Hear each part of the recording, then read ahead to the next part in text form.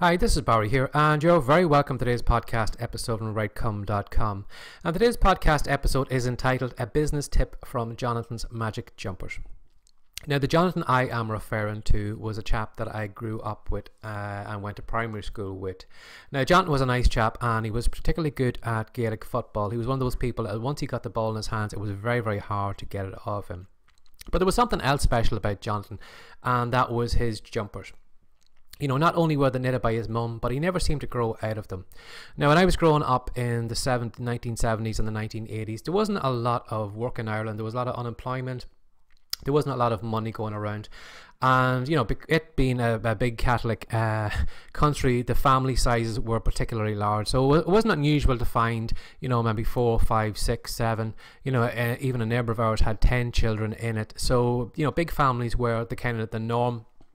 And again, if there was only one wage coming into the house, you know, that wage had to be, you know, treated very carefully, and everything had to be accounted for. Every penny had to be counted. And in a lot of cases, there was a lot of hand-me-downs. So the eldest child would hand down their clothes to the next, you know, the next child and the next child and the next child.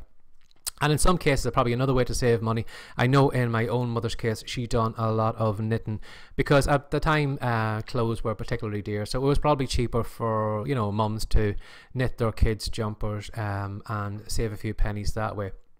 Now, Jonathan's mother used to knit his jumpers, but one thing I noticed about Jonathan's jumpers was that he never seemed to grow out of them.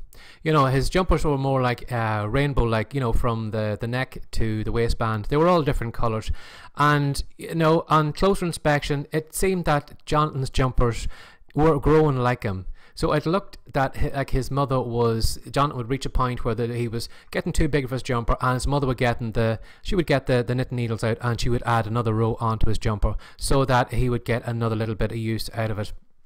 So again, like the trunks of a tree, you know, it was probably possible to count the colours, the row of colours in the jumper and tell how old the jumper was, or maybe actually how old the child was that was wearing it. And, you know, there's an important business lesson in that. Now, you're probably wondering, what is it? And that is, for me, I think, you know, it's staying within your business size. You know, for a lot of people, we do get, you know, online, it's very easy to get caught up on watching what the competition is doing. You know, you're watching somebody who's maybe a blogger, and, you know, they're all over Instagram, they're all over Twitter, Facebook, and all these different platforms. And it's easy for us to think, well, if I'm going to be as successful as that person, I need to be on those platforms, and I need to start today. I can't, you know, I need to get out there. I need to build an audience and all those different things. And in some cases, it's almost like, imagine if somebody who'd never got off the couch in a couple of years, you know, and they've seen somebody on TV with a beach body or whatever it is, and they decided, well, that's it, I'm going to hit the gym tomorrow. You know, and they went into the gym, they turned the treadmill up full blast, they jumped onto it for maybe for 2 or 3 minutes and fell off exhausted. And, you know, because they couldn't keep up, the body wasn't used to it. And, you know, if you could imagine them doing that for a couple of days, there's eventually going to be a point where they just say, well, you know, it's not worth it, I can't keep up. And, you know, they're eventually they're going to give up, and they're never going to get any closer to that beach body. And so it is like with a lot of business people. They're looking at other people, you know, on social media. They're looking at all the content they're creating, and, you know, they're thinking, well, I need to do the exact same as them too. Rather than saying to themselves, you know, am I big enough in my business at the moment for me to take on a little bit more? You know, like Jonathan's mother never added another arm onto his jumper because it wasn't needed, and she never added maybe 2 or 3 years of growth into that jumper because, again, it wasn't needed. He was going to be swimming in it. She just added in what was enough for another year, and then, you know, when the jumper got too small for him, she maybe let it out, or she added another row in, or whatever was needed to get more use out of that jumper.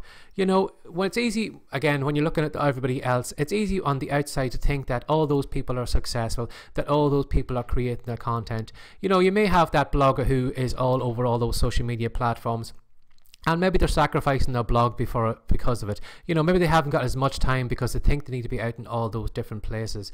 You know, you don't know what's going on in the background. Maybe they have a virtual assistant taking care of all that content. Maybe they have a ghostwriter or whatever. Maybe they have a team of people doing all that stuff for them. And, you know, they've probably learned over time that once they reach a certain point, well, I can't be on all the platforms everywhere, so I'll hire somebody to be my social media person. But you might know that looking in from the outside. and then you going ahead maybe and trying to keep up with those people, you know, means that you're going to get motivated, you're going to get disappointed, you're not going to be able to keep up. You probably say to yourself, well, you know, I'm sacrificing free time with my family when I am all over these platforms, or whatever it is that I'm doing, you know. If you're somebody who maybe is only creating maybe 3 pieces of content a week for your blog, because that's all you're able to do, you know, if you jumped out straight away and you says, right, well, I need to do 7 days a week, and you know, you haven't got the time, you haven't got your, you know, whatever is needed to do that, you know, you're never going to stay at that for long. So would you be better maybe just, if you are only creating 3 pieces of content a week, maybe just saying to yourself, right, okay, like Jonathan's jumper, I'm just going to add another layer onto it. I'm going to try and do 4 pieces of content a week. And then once you start writing that, you know, those 4 pieces of content every week, eventually you're going to reach a point where you're going to say, you know what, this is very, very easy. I can do 5 if I want to. And then adding in another blog post then, or whatever it is. Or maybe if you are doing fiction writing or whatever, or kind of non-fiction writing, maybe your, you know, your typing speed may be a little bit slow at the moment. You know, try turning it up a little bit more. So see if you can get out more words per hour. You know, see if you can write maybe a few more extra pages a week or whatever it is, rather than actually trying to go all gung-ho and just, you know, eventually just burning out, losing motivation and just dropping out of the game. You know, add a little bit more into your business, and then you'll reach a point where you'll say, well, you know, this is comfortable, I can keep going at this. Or if I want to add another layer, maybe I could maybe hire a virtual assistant to take care of that for me, or a ghostwriter to do this for me, or somebody to do my book covers, or whatever it is, and just add a little piece on at a time until you grow to that size where everything feels comfortable then, and then just stretching yourself a little bit more. You know, it's very easy just, you know, because to compare yourself with everybody else online. But again, as I said, you don't know what's going on in the background. You don't know what all those people are doing. You don't know how much time they're sacrificing. Maybe, you know, when you find out what they're doing, you know, you say to yourself, I don't want to be anything like that, because, you know, I've got time with my kids. I can't sacrifice that to be all over those social media platforms.